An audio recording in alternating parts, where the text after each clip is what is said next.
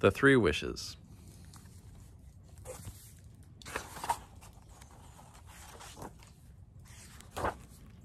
Long ago, a man and his wife lived peacefully at the edge of a great forest.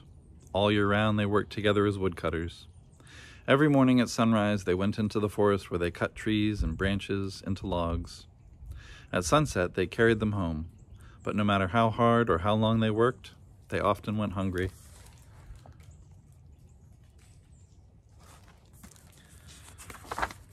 Early one morning, as they were working in the forest, they heard a faint voice calling, "Help, help, someone help me." The voice seemed to be coming from an old tree that had fallen nearby. The man and his wife ran to the tree. There on the ground lay a small imp kicking his legs. His tail was caught under the fallen tree. "Help, help," the imp cried weakly. "We'll gladly help you," the man and his wife said together, and they pushed and pushed till the tree rolled off.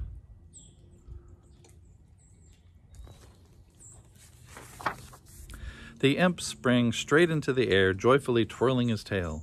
"100 thanks for your kindness," he said. "I've been lying here in misery ever since this tree fell. Thank you for saving me. I will give you 3 wishes. There are only 3, so wish wisely, my friends, and goodbye." Then he flew up among the branches and disappeared. I wonder why the imp couldn't have used his own wishes to get the tree off. But then there wouldn't have been a story. The man and his wife were delighted with their good luck. All that cold day they were warmed by thoughts of the 3 wishes that would soon be theirs. "We might wish for fine clothes and silver," thought his wife, "or even a grand house with flower gardens and fruit trees."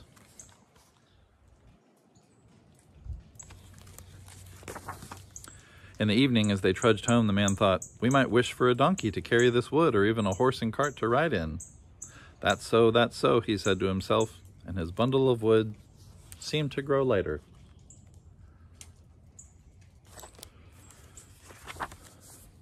When they got home, the man and his wife settled down to talk about their 3 wishes. "We might wish for fine clothes and silver," said the wife, "or a grand house with beautiful flower gardens and fruit trees. Or we might wish for a donkey to carry the wood, or even a horse and cart to ride in ourselves," said the man. "Or we might wish for a great chest of jewels," said the wife. "Or even a mountain of gold coins," said the man.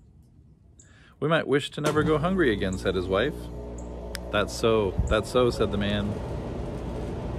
"But just now, I wish we had a pan of sausages for our dinner." No sooner said than done.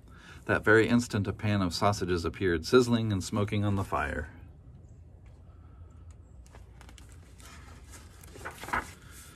"Oh, you fool," cried the wife. "Look what you've done. How I wish those sausages were hanging from your big nose."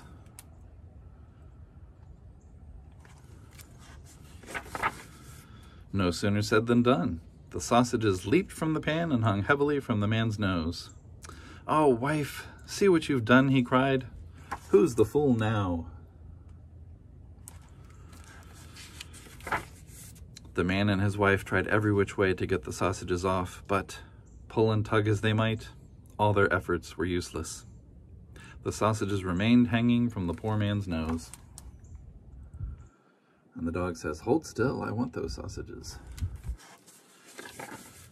Finally, too tired to move, the man and his wife slumped down before the fire. They thought with longing of their one last wish. Should it be the donkey to carry the wood, the horse and cart to ride in together, the grand house, the fine clothes, the jewels, or the mountain of gold coins? Any one of these wishes could still be theirs. But what would be the good of it if the man must live his whole life with sausages hanging from his nose?